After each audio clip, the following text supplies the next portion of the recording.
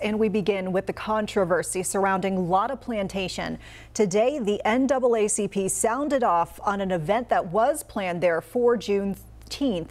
That event promotion said that stories would be told through the eyes of the plantation owner and referred to the people enslaved on the site as bondsmen.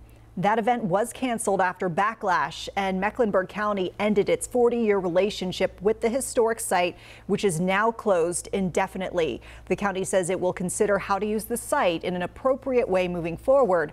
And now we're learning a protest is planned there tomorrow on Juneteenth. WCNC Charlotte's Chloe Leshner joins us live. Chloe, today a news conference to call for change was interrupted by two men in Civil War era attire, and that didn't go over too well, did it?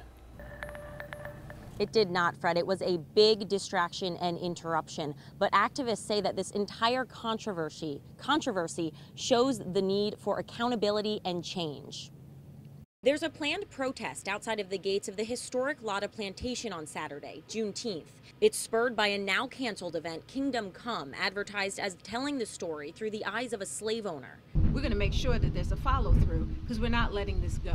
The county acted swiftly, cutting ties with the nonprofit that had been running the historic site and then temporarily shutting it down altogether. Ian Campbell, the former manager of the Latta Plantation, defended the event and told WCNC Charlotte he would not do an interview. Corinne Mack, the head of the Charlotte NAACP, thinks he showed up to her press conference in Civil War era attire. Get your mind right, or I'll help you get it right. I'm sick of this. Stop hurting black people. This is a picture of Ian Campbell. This man says he is not him. Max says she won't let the interruption distract from her message. To find ways to elevate the story of black people in this country. It's important that everyone understands that black people have gone through such atrocities and such trauma, and that trauma continues. As the county considers its next move, Max says the NAACP would like to see a place for black people who were incarcerated and those with the greatest barriers. In my mind, why not utilize this particular land to do something that is really going to affect equity, truly affect equity?